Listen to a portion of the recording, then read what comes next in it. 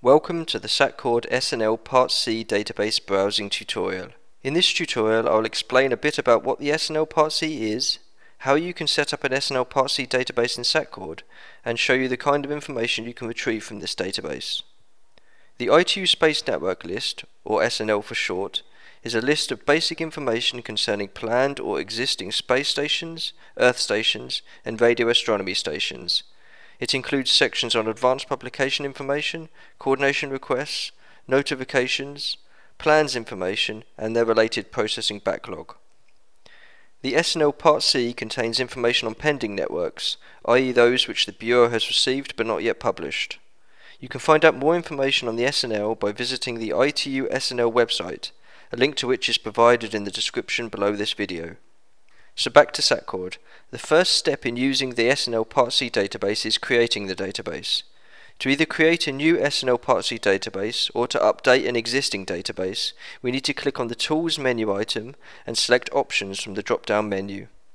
From the Options tab, choose the Browse Database options and then press the Update SNL Part-C Database button. This will retrieve the most recent SNL Part-C information from the internet and either build a new SNL Part-C database or update an existing SNL Part-C database with this information.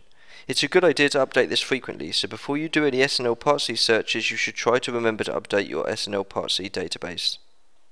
Now once we have updated the database, we can go to Browse and then SNLC, and this will open an SNL Part-C database browsing tab from which we can investigate the database. On the right hand side of the screen are a number of searches giving us information from the SNL Part-C database.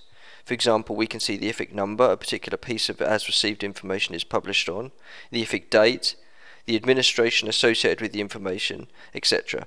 You can get more information on a particular search by selecting it and then pressing the F1 key. For example, here we can see the help associated with the admin search.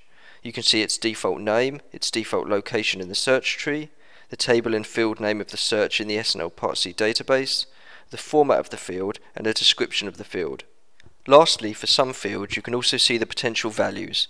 If we click here we can see the potential values of the admin field.